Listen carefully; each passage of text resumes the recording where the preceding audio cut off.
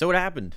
Ansible made a Terraform provider. God, okay, it's happening. Everybody stay calm. What? So about 3 days ago from the recording of this video, Ansible surprised everybody and they announced to the world in this blog post that they have created a Terraform provider.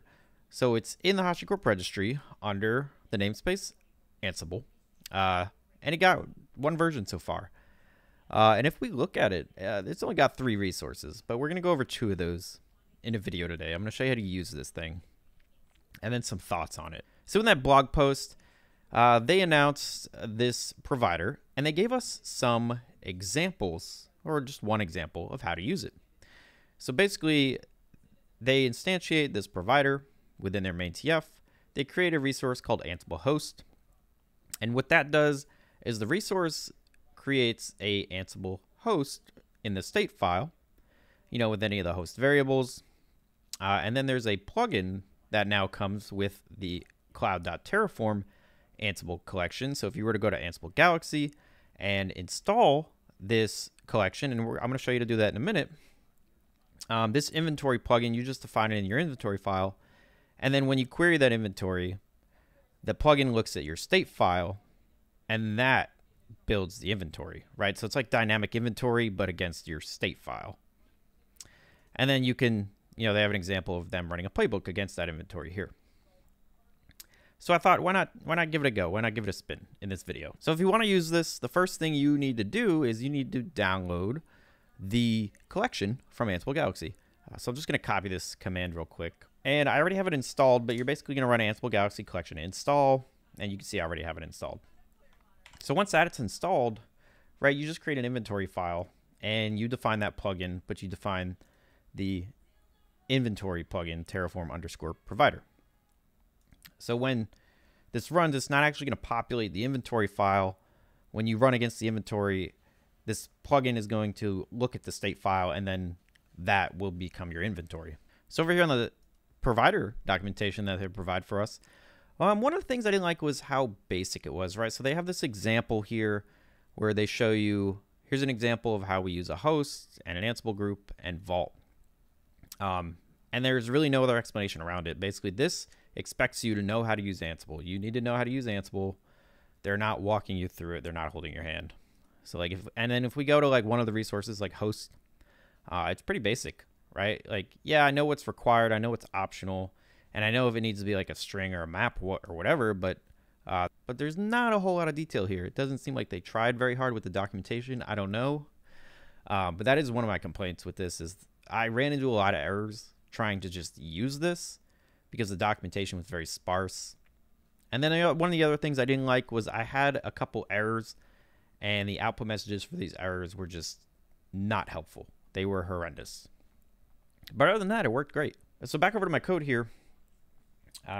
Real quick, I'm just deploying a VPC with everything I need to create an EC2 instance with a public IP address so I can connect to it with Ansible. But the important parts here for Ansible are is obviously you have to define the Ansible provider. And then I'm creating 2 resources here. So I think first I'll go over the Ansible host resource. So the Ansible host resource that they define in their documentation, really you just provide a name, which is, you don't know it yet. It's going to be the DNS name or the IP address of the EC2 instance that gets created.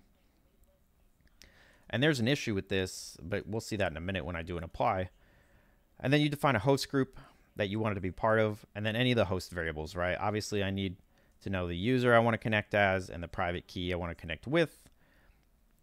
And then one of my host variables is actually a Ansible Vault encrypted secret.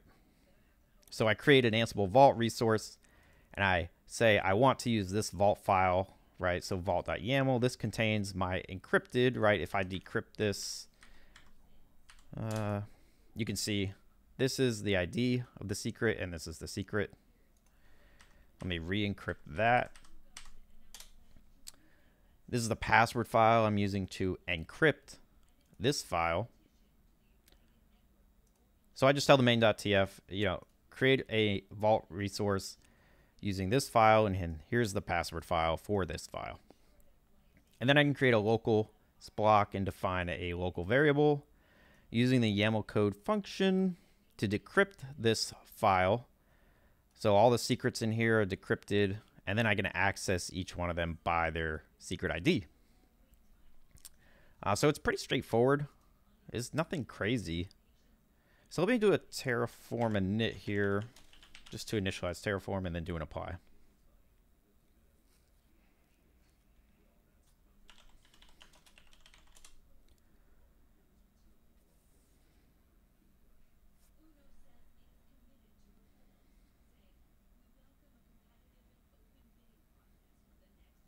So while we're waiting for that, I just want to say real quick, I'm not slamming this provider. I'm not telling you you have to use or should use this provider. I'm simply informing you that this thing came out 3 days ago from the time of this recording.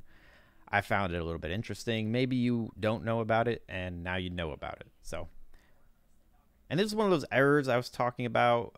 So basically, the instance got created, the EC2 instance, but the public IP wasn't really accessible yet.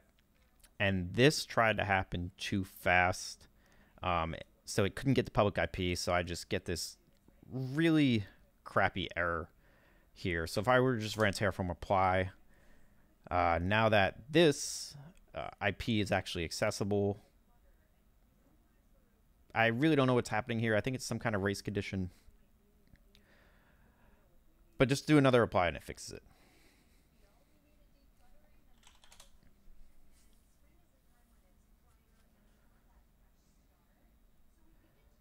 All right, so that's done. So like I said, all this does, the provider does, is put your host in the inventory, or your, in my case, the host and the vault secret, right? So here's my Ansible vault resource. It's got my path to my password file and my vault file. And here's the sensitive secret that's in it. If I had more, they would all show up under here.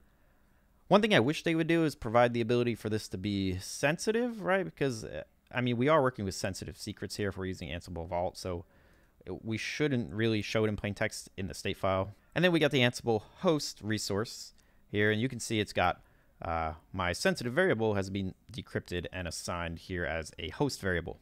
So now if I run an Ansible-inventory against that inventory, right, nothing in here, but the plugin knows to look at the state file, and then there's my inventory, right? So if I wanted to build a static inventory, I could just copy this and paste it somewhere into an inventory file. And then if I were to run my playbook here, it's really just installing a package in Nginx. That's it.